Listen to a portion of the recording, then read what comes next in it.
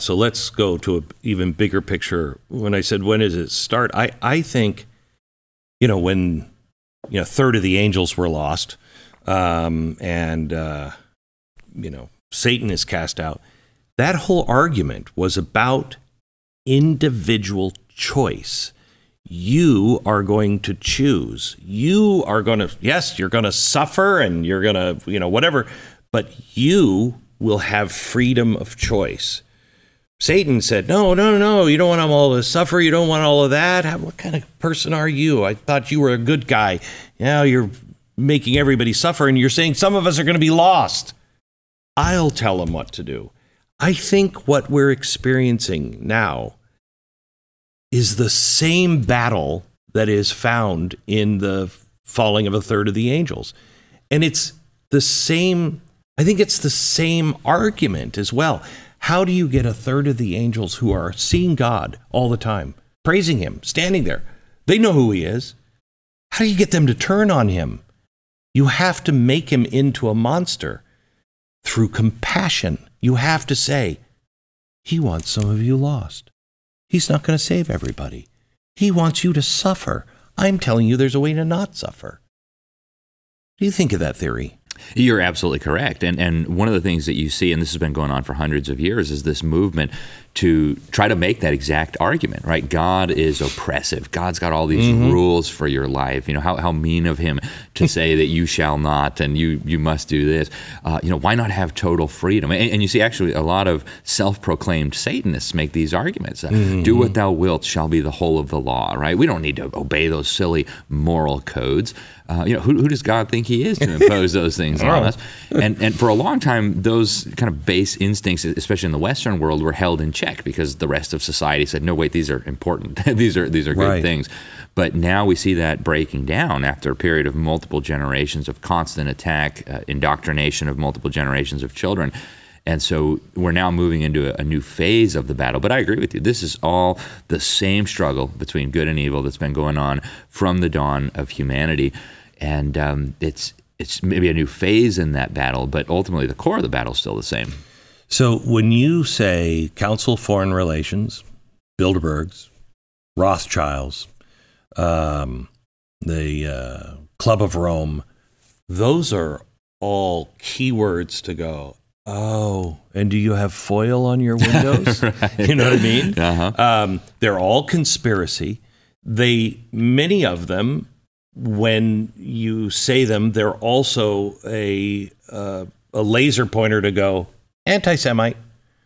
What do you take me through those and show me how it's not a conspiracy, or what parts are false? Who are they? Yeah, great questions. And I would say, first of all, there's two ditches that one can fall in on these issues, right? There's the one ditch, and some people fall into this ditch, that these individuals, these organizations are so powerful, they practically attribute divine, everything. Godlike powers. Nothing can happen without their permission. Correct. They run everything in the world. And that's ludicrous. Of course they don't. They're not God. They don't control things. And then there's the other ditch that one can fall in that says, oh, there's nothing to see here. That's just a nice nonpartisan think tank. Well, it's not just a nice nonpartisan think tank. And, to go back to what we started this conversation with, certainly not everybody who's a member of the Council on Foreign Relations, they have about 5,000 members, is an evil-doing conspirator who wants to enslave humanity. Right? A lot of these people are people who would be nice to have a drink with, might be nice to have a coffee with, might be nice to have lunch with. They're people who believe what they're doing is good. They're people who believe that the world would be better without this attachment to national sovereignty, where more power and responsibility was transferred to international institutions like the UN. But it's a real group.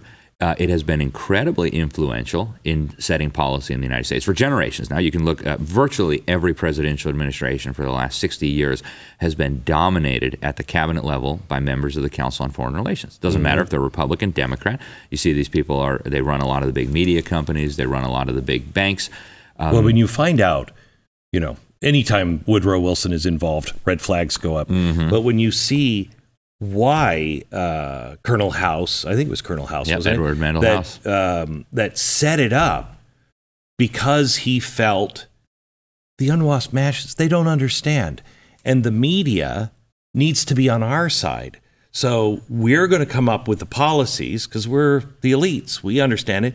We'll teach it to the media so the media can help teach it to the people. So it's a completely un-American kind of, it's a brainwashing center, really. That's how it was designed. Now, I don't know how long it took before it really became that or if it ever fully became that. But that was the beginning thought. Am I wrong? You're absolutely right. And you go back and you look at the origin of the CFR. You're right. Colonel Edward Mandell House was a key player in that.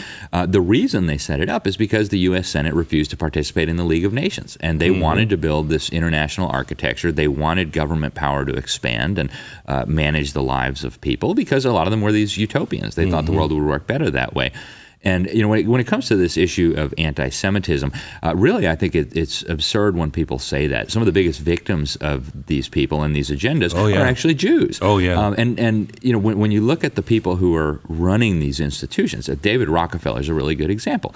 David Rockefeller is not a Jew. Nobody's ever accused him of being a Jew, and yet he was the chairman of the CFR for a long time, steering committee member on the Bilderberg. Right. He's been a major player in all this. And so when people try to say that's anti-Semitic, or when people try to say it's a conspiracy, I say, we need to define our terms. That is really ludicrous. And even the term conspiracy, this is something that the CIA tried to popularize as a term of ridicule. I encourage people to open up their dictionaries. The word conspiracy just means two or more people working in secret on some immoral, illegal, or nefarious objective. Right. So there are conspiracies all over the place. Nobody would be surprised to know that two businessmen conspired to fix prices. Nobody would be surprised to know that two politicians conspired to get something through the legislature. But we're trained, almost like Pavlov's dogs. We're conditioned to recoil in horror when somebody says the term conspiracy. Well, we shouldn't. The Department of Justice charges people with conspiracy virtually every day of the week in this country. So do state prosecutors. Well, Cass Sunstein with Obama, wrote that famous argument, academic only, that to discredit people, you have to say this is a conspiracy theory, even if it is true. Right. You call it a conspiracy theory because it will at least slow everything down. Yep. And they have a new term now that they've been using. I'm sure you've seen malinformation, yes, which is information that's true, but the elites have determined is being put out there for purposes that they disagree with. So it's amazing now that we're in a world where truth is no longer a defense, right? You can't say that even if it's true because, pick your term, conspiracy theory, malinformation, Russia, whatever it is. And I think as people who value truth, we should stand on truth, regardless of what nudgers like Cass Sunstein want us to feel when we're accused of being so-called conspiracy theorists or whatever. But there is a difference, right? You said, let's define the terms. There is a difference between a conspiracy and a conspiracy theory. Absolutely. Right? Yep. What is the difference? So a conspiracy theory is a hypothesis or a theory about a possible conspiracy. And everybody comes up with these. I mean, we're human beings. We're not animals, so we notice patterns.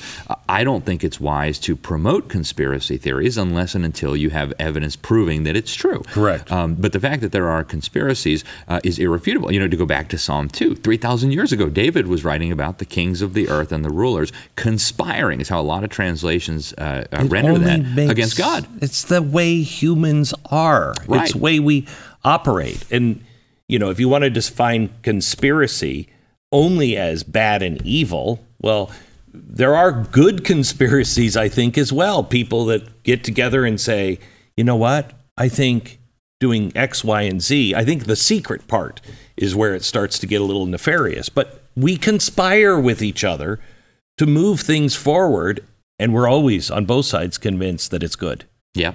Well, and I think there is something in human nature where sometimes we justify things to ourselves that we know are not right. And I think there's a lot of that going on with the elites. To go back to what we started the conversation with, a lot of these guys justify conspiring with each other. And, David Rockefeller actually uses that term. To go back to David Rockefeller, if you get his autobiography, if you pick up the original copy, page 405, you'll see he's actually bragging. He uses the term conspiring. He says some even believe that we, talking about the Rockefeller family, are part of a secret cabal, is the term he uses, that we're conspiring against the best interests of the United States with internationalists, or as Trump would have called them, the globalists, to build a more integrated one world political and economic structure, a one world order, if you will. He says, if that's the charge, I stand guilty and I'm proud of it. So by David Rockefeller's own admission, he is guilty and proud of conspiring with a secret cabal against the best interests of his own country to build a one world order. Correct. So how can somebody say there's no conspiracy? Well, the guy's bragging about it. It's a smoking gun confession. What more do you need? I'm trying to remember the name of the professor. I think he was from Harvard. Wrote Tragedy and Hope. Carroll Quigley. Yeah. Bill Clinton's mentor. Right. And he comes out in Tragedy and Hope and says, there's this conspiracy. Wars will change. Everything he outlined is absolutely been happening ever since. And he said, we're doing it to build a more stable world. So there's no more tragedy like World War I and number two. Wars will be different because we've tied all of our economies together. He was disavowed. I think he was with 5 different presidents. And once he wrote the book, they were all like, I don't know him. They really threw him under the bus. Yeah, threw him under the bus. But it's still not well known, with the average person that, they do admit this stuff. They do admit it.